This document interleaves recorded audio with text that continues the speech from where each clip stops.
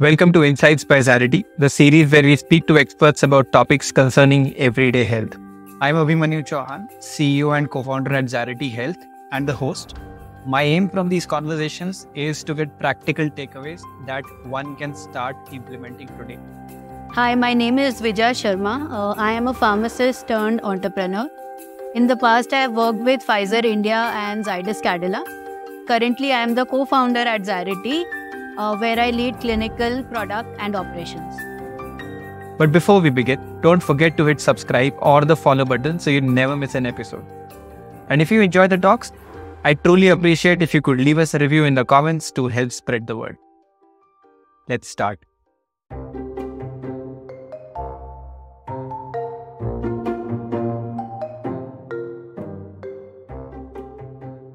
When did you first get introduced to health supplements? So I think I got introduced to supplements some 20-25 years back when I was a kid and I went to the doctor for my eye checkup, and the doctor gave me multivitamins for better eyesight. But in a more technical sense, I came to know about supplements when I started working with Pfizer and working on supplements a lot. It is also the time I came to know that supplements, the way they are there for humans, similarly, there are supplements for animals also. Why don't you help us understand what are health supplements? Like, how do you define something as a health supplement? So, supplements are basically dietary substances which are taken generally orally and which are not a part of your food.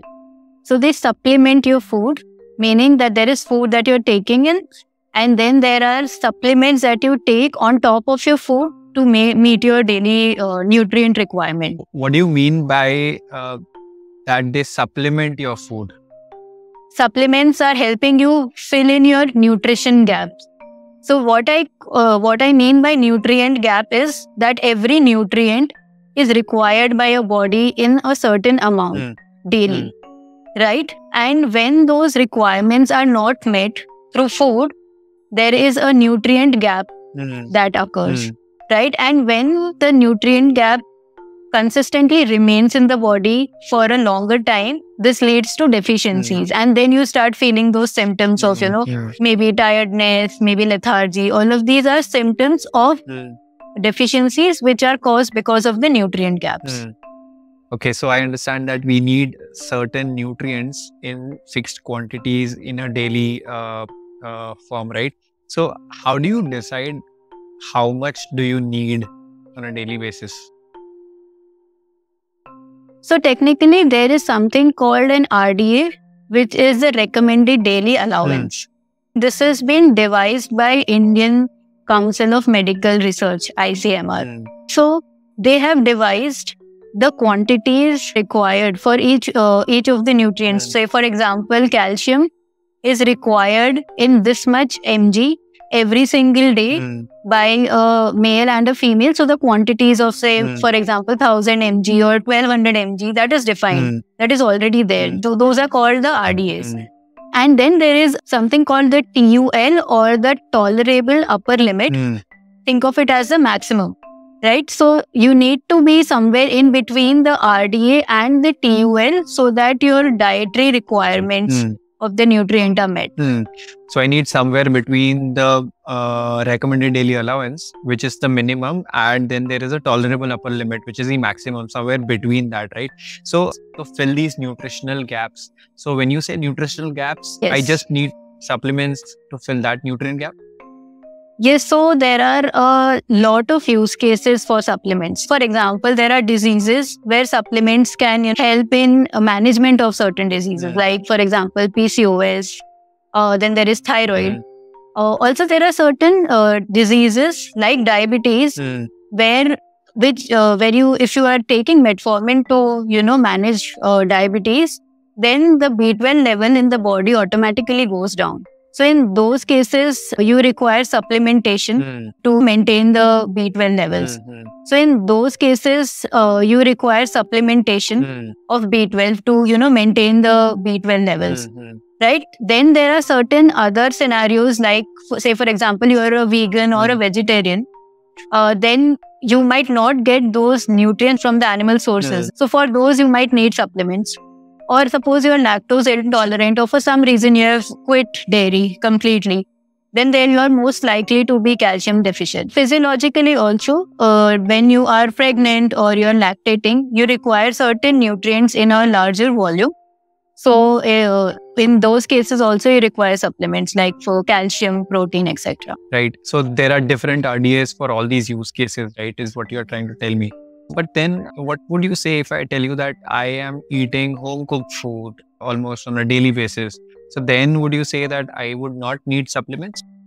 This is one of the most common beliefs that we have, that if you're having home cooked food, then probably you're getting all the nutrients in the sufficient quantity. And then you do not need supplements. But I would like to think of this not from the source of food. Is it home cooked or is it outside, coming from somewhere else? Yeah, I would want to think of it as how much of the quantity are you getting of the nutrients, basically. Okay. Again, the RDA comes into picture, right? How much you eat and what you are eating is more important than the source, from where are you getting it. So home cooked food is, yes, the number one source from where you should get your nutrients, but there are cases that it might not be enough. So if I ask you in home cooked food, what is your number one source of protein? Probably you'll say dal. Yes. I have dal every day. Yeah, 1 katori of dal, suppose. But if you see, 1 katori of dal contains around 6 to 7 grams of protein. Okay. And what you need every day is around 0.8 to 1 gram per kg body weight of protein. So if, say for example, you have 60 kgs, you weigh 60 kgs, you require around 60 grams of protein. Wow. And 1 katori of dal is giving you around 6 to 7 grams of protein. Right? So maximum what we do is we can have dal in lunch and dinner. Right? So that makes up for 2 katoris. You have a long way to go before you reach your RDA. Similarly, if I ask you what is your number one source of calcium, right? You might say I have a glass of milk. Milk, yeah. Right? And apart from that, tea and coffee. So even if I consider a glass of milk, if you see the nutritional label of any packaged milk, say for example, Amul milk, it contains around 120 mg of calcium. Okay. Right? And what you need per day as an adult is around 1000 mg. Wow. So that's what 10% of what I'm getting, around 10 to 19%. Yeah. So even if you're having 10 glasses, 10 of milk every day, only then you might be able to get your RDA for calcium. Right. So even though these sources are from your home, you're getting all of these from your home, you might still be deficient. So more often than not, we might require supplements on top of your home cooked food. So you mentioned around 0.8 to 1 gram of protein per body weight. When you mentioned RDA is what I need to at least balance out in my daily life, right? And that is common for everybody, like a male, female, or a young person. Like, how does it get defined? So this is like a common general guideline, again given by ICMR, that you require 0.8 to 1 gram per kg body weight. Okay. In scenarios where you are doing more physical activities, you might require more. Okay. Also, if you are pregnant or you are lactating, you require more protein. Right. So those are also given specific scenarios, and how much of protein you would require is also laid down in those guidelines. But for an average person, 0.8 to 1 is the minimum that you require. Okay. Okay. So would it be safe to say that if I get less of a food in a particular day, let's say I eat less, so can I just supplement it with a multivitamin or a bunch of supplements and get my daily requirements? Wouldn't that be enough? So supplements are not meal replacements. Okay. Right. So if you think that you can just go about and eat anything and at the end of the day just pop in a multivitamin and you're good to go, probably you're making a mistake, because supplements will help you balance out probably your RDAs for micronutrients like vitamins and minerals, but you still require macronutrients. Macronutrients are the nutrients you require in larger quantity, hence the name macro. Carbohydrates, good fats, proteins, fibers, all of these are macronutrients. You can't pop pills for those. Okay. Correct? So you're getting all your energy from these macronutrients, and so for your body to work smoothly, you still need to take these macros in a particular amount to, function well. Only the micros is something which can be balanced out using supplements, but not the macros. Interesting. So like you can't really, that day has not arrived where you can replace your meal with a capsule or two maybe, right?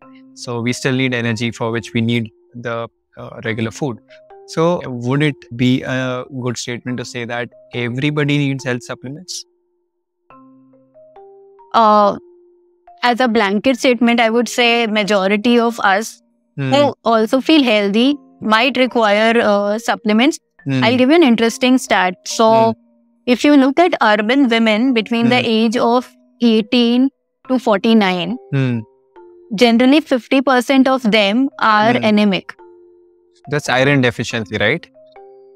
Yes. Okay. So symptoms like tiredness and lethargy that most of us feel could be linked to anemia. So, I think most of us with our hectic lifestyle, we cannot, completely rely on the food, the specific food. And maybe because of that, most of us are deficient and might need an intervention there. So what you're saying is that I need some nutrients, some fixed set of nutrients on a daily basis. And let's consider a hypothetical scenario where I get the ideal most diet almost every single day and I match the RDAs. In those cases, I don't need supplements, right? Yes, if you're able to meet all your requirements through food, nothing like it. Right. But practically speaking, that doesn't really happen. Like I said, maximum what you'll do is have 2 katoris of dal. You might have 3 glasses of milk every day. Yeah. But still, you have a long way to go to meet your RDAs. Yeah. But the primary method from where you get all your nutrients, the source should always be food. Right. Followed by supplements. So supplements cannot be the main lead. The main lead should always be food. The supplements are the side actors. Understood. So now when I want to go and think about supplements, what are the types of supplements that are available out there? So there are two types of supplements. One are clinical supplements, the other are dietary supplements. Okay. So clinical supplements are something which are generally prescribed by the doctor. And the same regulatory body is looking at these supplements as well as the drugs. The clinical supplements. When we come to dietary supplements, these are food grade supplements. So the rules and regulations around them are not very stringent. You can just order them online. You can pick them up from grocery stores. You can buy it OTC from the medical store, all of these places. Right? You do not need a doctor to give you these. OTC is over the counter, right? Yes. Okay. Yes. Yeah. You don't need the doctor for getting dietary supplements. Correct. Right. Correct. So, for example, your protein powders, most of your multivitamins, the gummies that you see in the market these days, all of these are mainly dietary supplements. The regulations around them are not stringent. So what I mean is, if you want to buy paracetamol tablet from the market, irrespective of brand you're buying it from, it is ensured that it has maybe 500 mg of paracetamol. There are a lot of rules and regulations around how the quality is supposed to be, how the stability is supposed to be, the manufacturing process, the testing protocols. All of this is completely laid down and the regulations are very stringent there. But when it comes to dietary supplements, if I ask you to pick out 2 calcium supplements, maybe their composition might be completely different. Oh, interesting. The ingredients, the source of getting the calcium might be different. Somebody might be extracting it from main sources. Somebody might be artificially manufacturing it. There are not too many studies required to, market a dietary supplement. So, and this is not an India problem. This is the same case in US as well. So FDA, if you know, FDA is the body which regulates the medicines in the US. US FDA, right? And yes, US FDA. And FDA is not responsible for or does not have the authority for regulating dietary supplements. So I'll read out one line from FDA's website. Yeah. It says that FDA does not have the authority to approve dietary supplements for safety and effectiveness or to approve their labeling before it is sold to the public.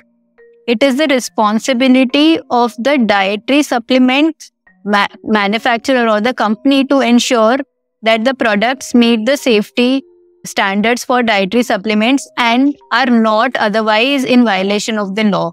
Wait, what? Yeah, it pretty much means that it is the goodwill of the manufacturer that he doesn't do anything wrong, but there is no specific guideline or FDA is not responsible for maintaining the quality of the supplement. So it is pretty much between the manufacturer and the customer. The regulatory bodies are not too involved in the quality. Similarly in India.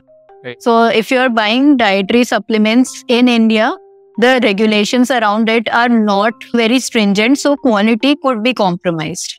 So who's the regulatory? It's FSSAI, right? If I'm not mistaken, they're the ones that regulate supplements. That's also the ones who regulate your food, packaged foods, I guess. Correct. Interesting. So what you're trying to tell me is that if it's between me and the supplement manufacturer that I'm trusting this guy that he's going to give me the right kind of calcium. So then, what is their role exactly? What does FSSAI do when somebody wants to, let's say, launch a supplement brand in India? So why are they there? So it is not that you and I can just start manufacturing supplements and sell it. You still require food licenses. Okay. And this is where FSSAI comes into play.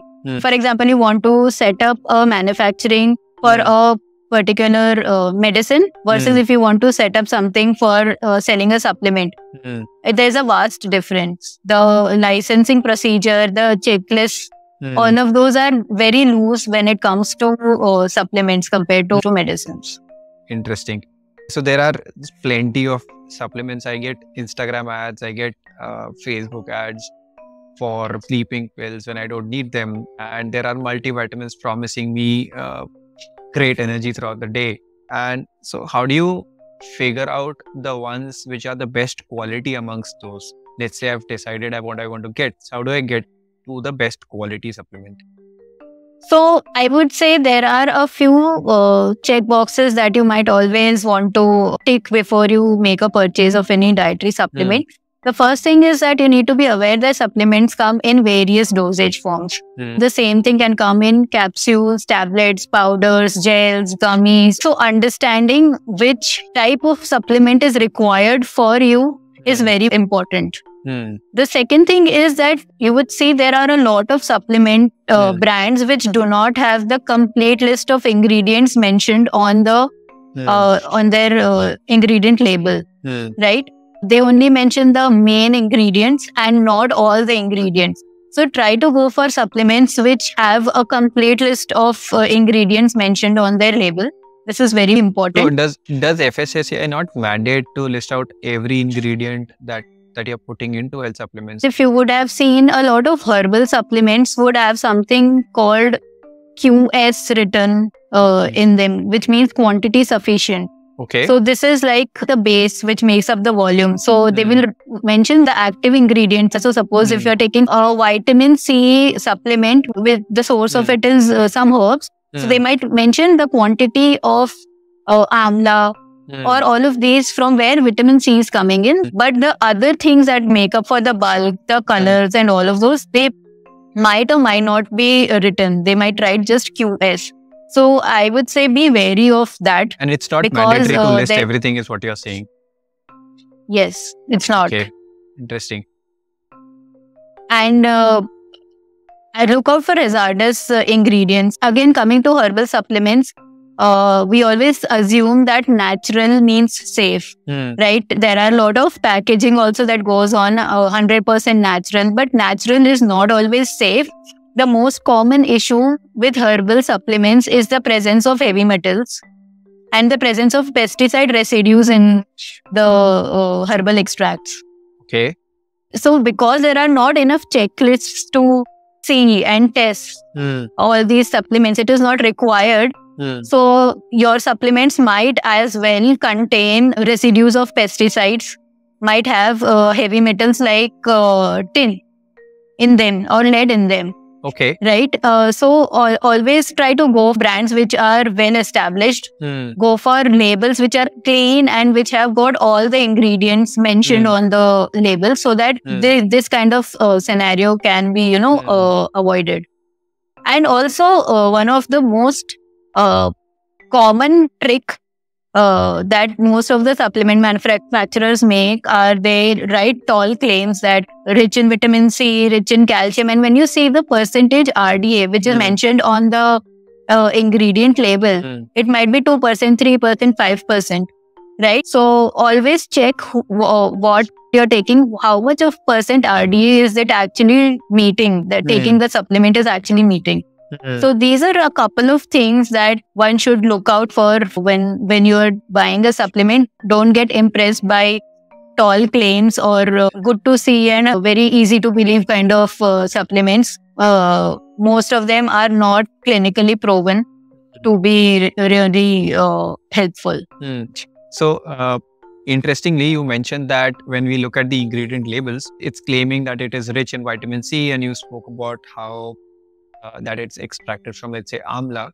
And when you look at the label, it'll say that it is around 2% of RDA. Now, RDA is something which is a recommended daily allowance, which I need on a daily basis.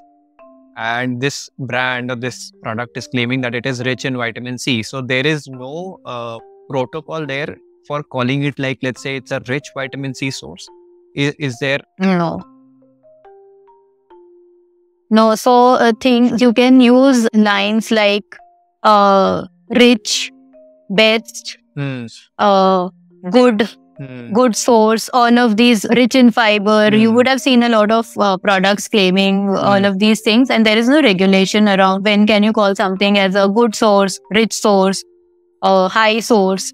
You can still write all of these on the packaging label, and when you see the percent RDA, it could be a very different story altogether. Right.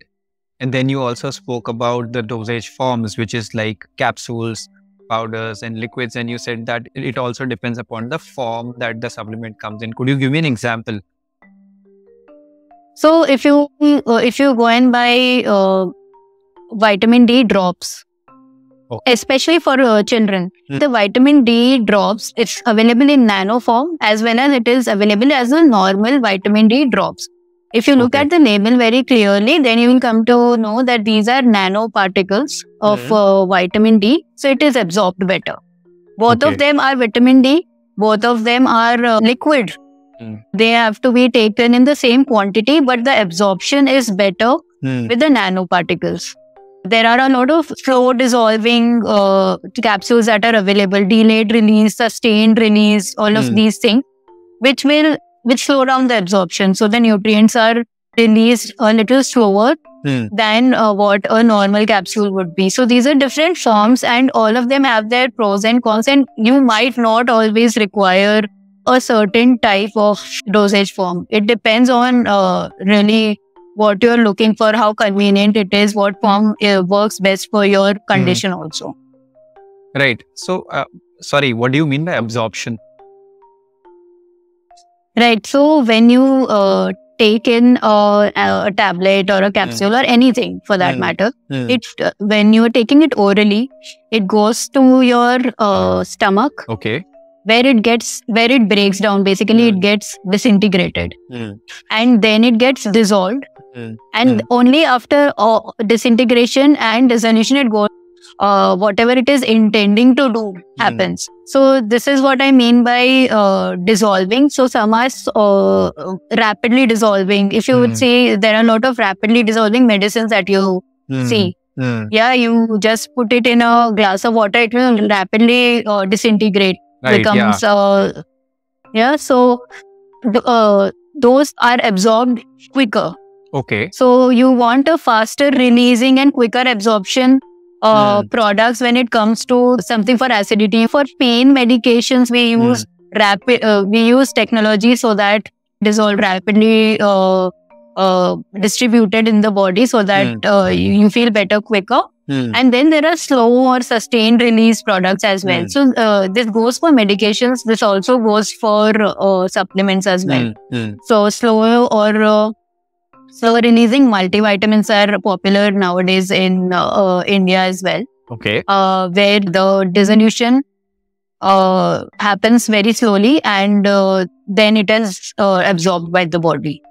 Okay. So when you speak of absorption, it's not like there is a percentage of absorption. It's about the speed of absorption, right? So I don't need to be worried about that this form, let's say a capsule or a powder, is not absorbed properly by my body. There might be a timing factor there, that this is how slowly or fast it is getting absorbed. So there are guidelines around what the absorption rate has to be. There are also guidelines around how much should be absorbed and how much is eliminated. Right? But this is all true for medical grade supplements and for medicines. So is the time factor a relevant thing in absorption, or is there something else somebody who's buying supplements need to be concerned about? So apart from the time factor, the form of supplement is very important. So for example, the form of the salt, say for example, calcium can come as calcium carbonate, calcium oxalate as well. Both are sources of calcium, but the rate of absorption, the amount of it, of what will be absorbed are very different. Right? So I would say these are very, very technical topics which we might not know. When we see an ad, we don't know. We don't even think that the quality could be different. What we see is that, okay, this is a good looking ad, fancy looking packaging. It is affordable. Let me just go ahead and buy it. Right? So I would say it would be wise to take a professional's help before, just putting in your money to and buying a supplement, because at the end of the day, you want something out of it, right? You want to either improve your health or meet your daily requirements. Yeah. This was basically my next question, where I was going to ask you, what should be one careful about when they are about to buy a dietary supplement?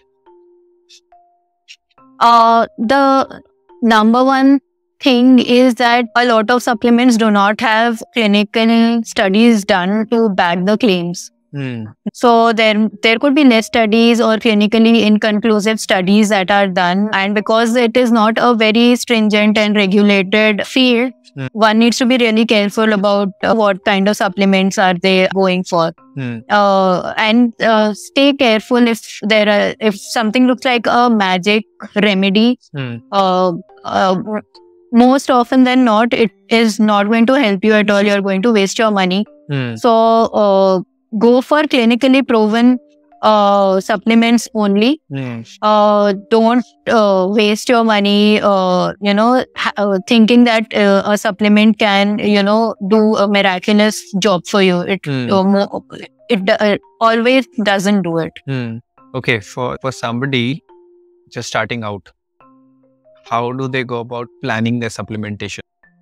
I would say the first step should always be speaking to your doctor. Go to a doctor who first of all understands supplements, who is well aware about supplements, who is abreast with what the latest in the supplement area is. Right? So when you go to the doctor, they will ask you a lot of questions about your medical history, what kind of symptoms you are facing, what kind of goals you need to achieve medically, right? So all of these will make them rule out certain things, maybe confirm certain things through lab tests. So they might prescribe lab tests to you, blood tests, so that if there are any clinical deficiencies associated with your symptoms, then they could be, identified, and then a clinical supplement can be prescribed by the doctor. One very important aspect when it comes to doctor prescribing supplements is that they make sure that your supplement is not interfering with any of the medicines that you're already taking or any kind of food that you're taking. If you have been prescribed warfarin or aspirin, which are blood thinners, and apart from that, you also require vitamin E, which is also a blood thinner, right? Apart from all the other properties, one of the properties is that it also thins your blood. So if you're taking both of these together, the supplement as well as the medicine together, it could lead to very high risk of stroke.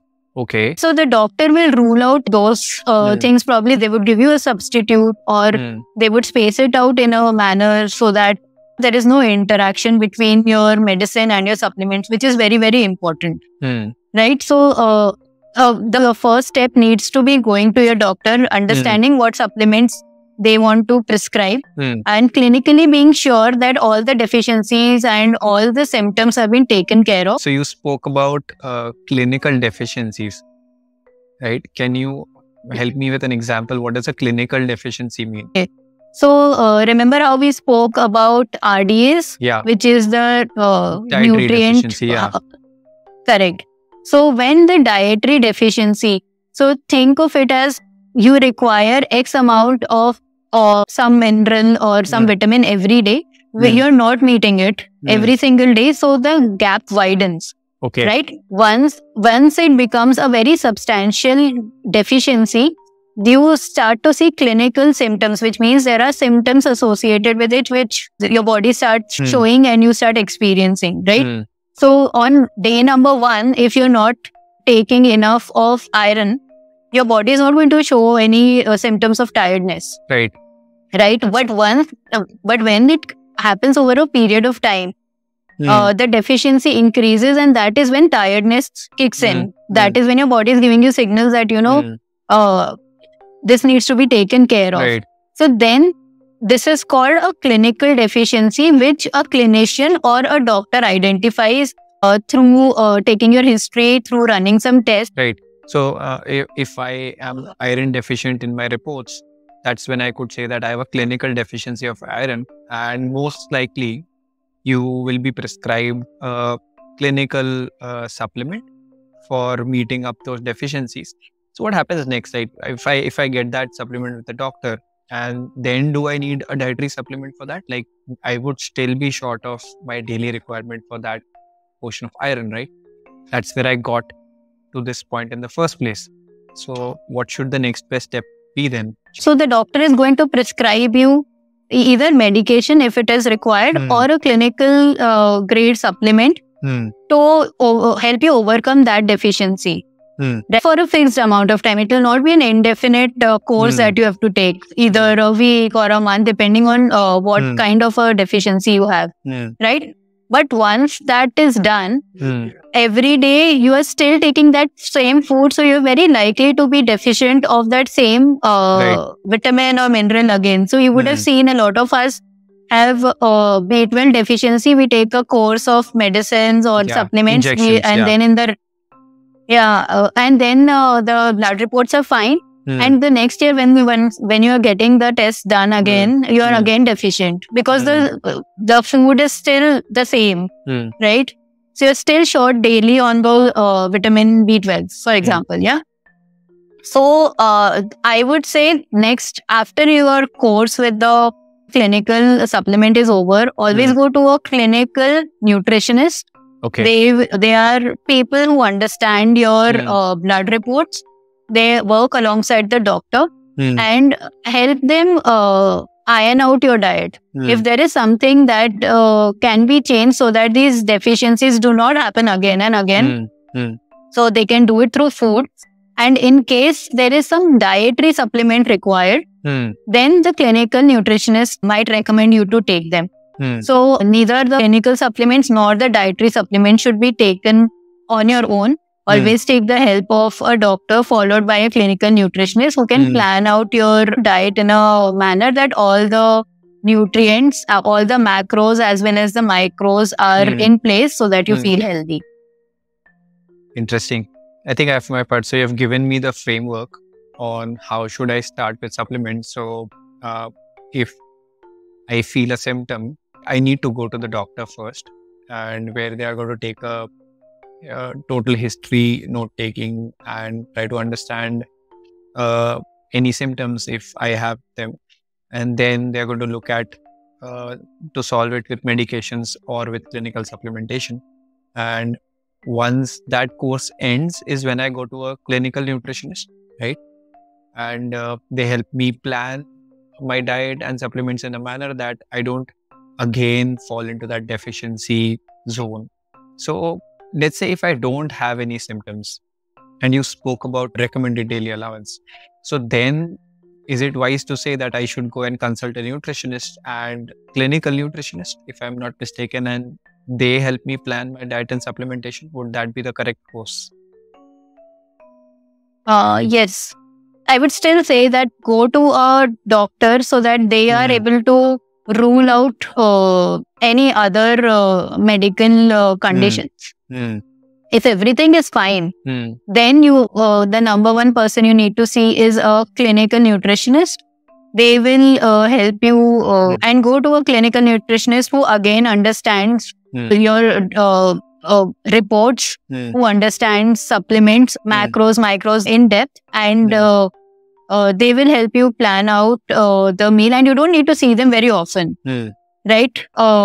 Most of the times, if everything is going fine, you don't need to see them every 7 days, 10 days. They will give you a good diet that you can follow along with the supplementation, and only when the change is required is when you might want to consult them or visit them again. Right. I think I have my part. So let me just ask you this personal question: that are you taking any health supplements? Yes, I am. I take protein supplement. I take a multivitamin. Then I take calcium supplement. All of these are some things. And then if there is something that requires medical attention. So for example, when I was pregnant, I was given clinical grade supplements. So I was taking those. Yeah, I think, thank you so much. I have my part. All right. Thank you. Great. Thank you. Thanks for tuning in to Insights by Zarity Health. We hope you enjoyed today's talk and gained valuable insights. If you want to stay updated on our latest episodes, make sure to subscribe on YouTube and follow us on Instagram, wherever you are watching this at. Help us grow by sharing this with anybody you think might find this interesting. And when you need to, you can consult our doctors and nutritionists through our website, zarity.care. We are a telehealth clinic that focuses on chronic care. Our experts spend more time with you to find out the root cause of your symptoms, and then treat it with medicine, nutrition, and behavioral changes. And last but not the least, if you have questions that you think we should ask the experts, don't forget to put them in comments. Thanks once again for tuning in.